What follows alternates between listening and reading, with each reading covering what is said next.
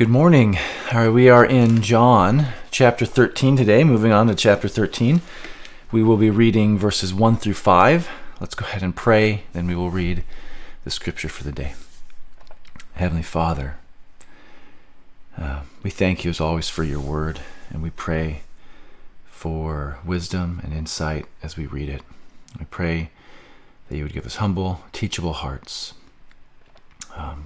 God, help us to understand what it means to be humble. Help us to be taught by your Son Christ as he demonstrates in this chapter what it looks like to be a servant. God, we pray that you would continue this work that you've begun in us of making us more like him. It's in Christ's name we pray. Amen. All right, let's go ahead and read John 13, 1 through 5. Now, before the feast of the Passover, when Jesus knew that his hour had come to depart out of this world to the Father, having loved his own who were in the world, he loved them to the end. During supper, when the devil had already put it into the heart of Judas Iscariot, Simon's son, to betray him, Jesus, knowing that the Father had given all things into his hands, and that he had come from God and was going back to God, rose from supper. He laid aside his outer garments, and taking a towel, tied it around his waist. Then he poured water into a basin, and began to wash the disciples' feet, and to wipe them with the towel that was wrapped around him. God's word to us today in the book of John. All right, let's observe. So we know that this was before the feast of the Passover. So they're gathered for the feast of the Passover, but it's right before the feast. Jesus knows that his hour has come. We see that he loved his own who were in the world until the end. It tells us that the devil put it into Judas's heart to betray Jesus. We see that Jesus knew that he had come from God and was going back to God, and that all things had been given into his hands by the Father. Then Jesus began to wash the disciples' feet and to wipe them with the towel that he was wearing, which he was wearing because he had taken off his outer garments. In this passage, as we go into interpretation and application, we see that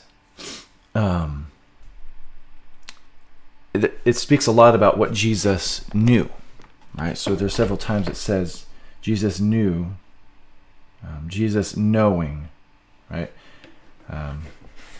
And it talks a lot about the things that he knew or was currently knowing.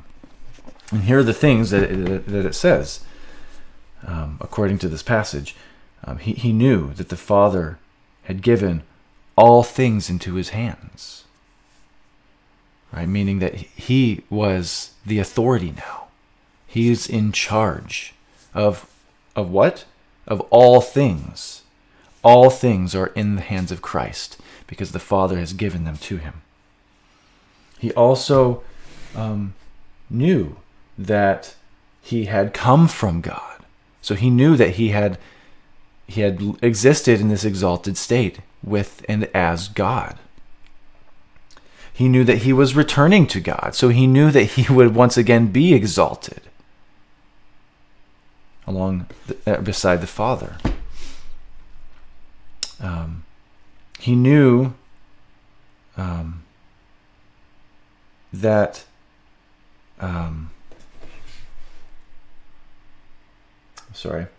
he knew that his hour had come, right? He knew that his hour had come to depart the world. So he knew that his hour would soon be at hand of his glorification again, of going back to the Father.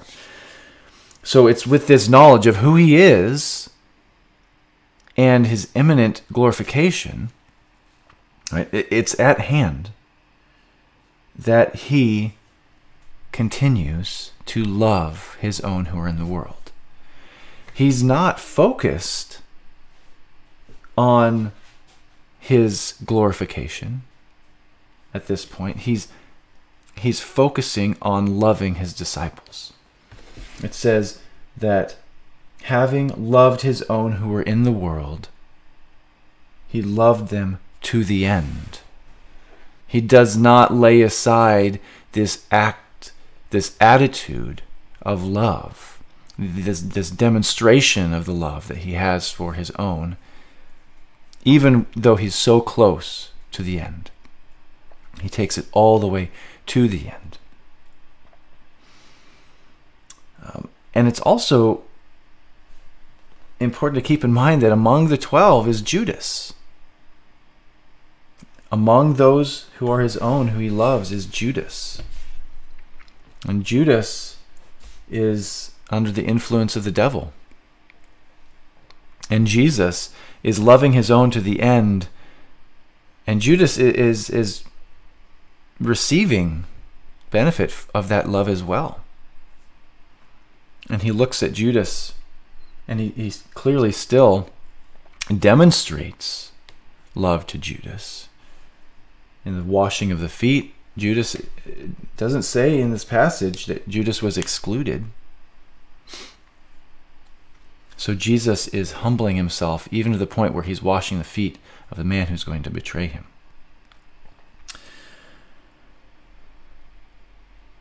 And we see that, and what an amazing act of humility, of service.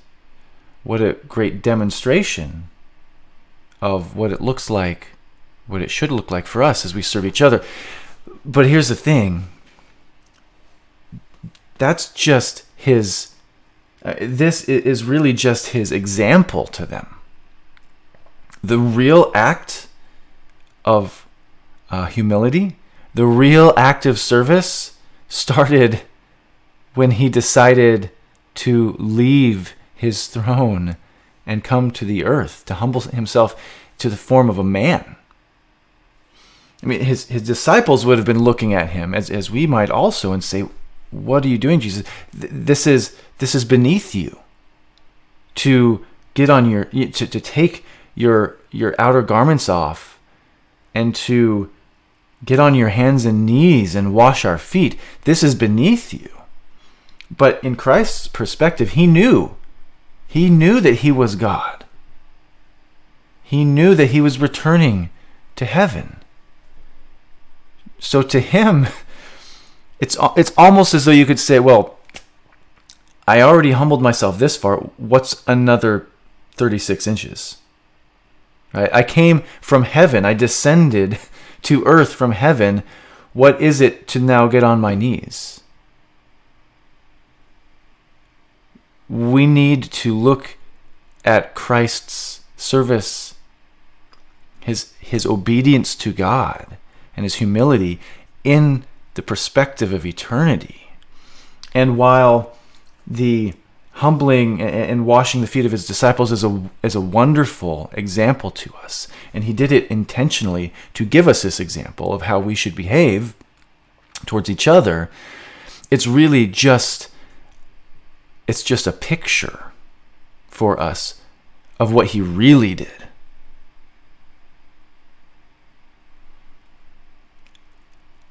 We can't begin to fathom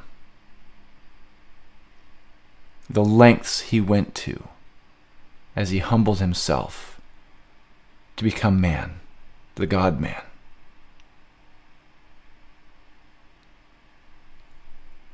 The act of washing his disciples' feet, like I said, it's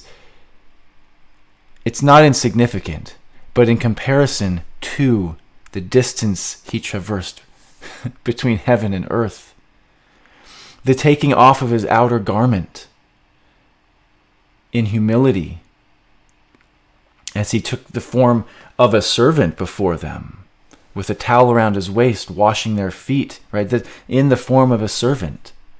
This is nothing compared to, it's not nothing, but compared to the removing of his glory as a creator of heaven and earth, the bearing of himself to become an infant, a human baby, in complete humility as a man. And this is the picture we see here. That he humbles himself. I mean, to us who esteem men highly, this posture change from standing to kneeling seems very significant. And in our perspectives, I suppose it is. But to Jesus, he had already humbled himself. And he was demonstrating to us how he had humbled himself and how we should behave the same way. Laying aside his outer garment is nothing compared to laying aside his glory. Kneeling at the feet of his disciples to wash him is nothing compared to kneeling on the earth, and even further as he would go to kneeling and submitting himself to death on a cross. He demonstrated here, he gave us a picture, like I said, of what we should do, and just a taste of what he had already done. Just a taste. So, my takeaway for today is that Jesus' display of humble service as he washed his disciples' feet was an illustration for them of the great love with which he was already loving them. As it talks about, he loved his own who were in the world, and he loved them to the end. He was already loving them with this love, but he was demonstrating it to them. His posture of humble servitude was initiated not when he knelt to wash their feet, but when he came from God, when he descended from heaven, and culminated with his death on the cross. It didn't begin and end with the washing of the feet. It began when he descended from heaven and culminated in his death on the cross. And he did all of this knowing who he was, where he came from, and where he was about to return to. Perfect obedience to the will of the Father. May we live in that same posture of obedience, humility, and service to our God and to those he has placed around us. Let's pray. Heavenly Father, we are proud and we are not easily brought to a place where we are able to show love to those around us, or to a place where we can admit our need for you even.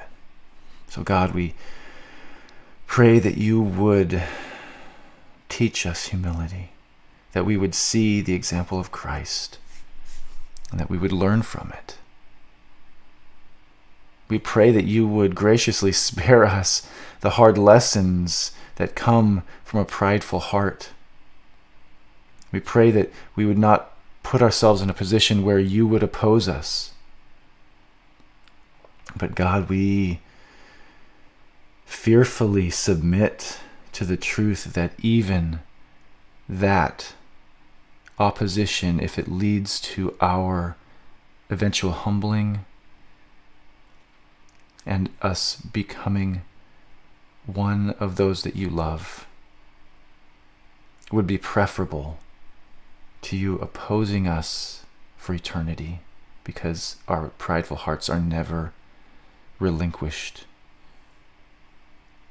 So God, we pray again with fear and trepidation to be taught the lessons of humility. And it is frightening, but glorious to think of living in obedience to you, receiving the love that Christ gives to those who are his own. God, we desire that. And we can ask for nothing more. Please help us today to submit to your word that we have read today and continue to teach us through it. In Christ's name we pray. Amen. All right, have a wonderful day, everyone. I will see you again.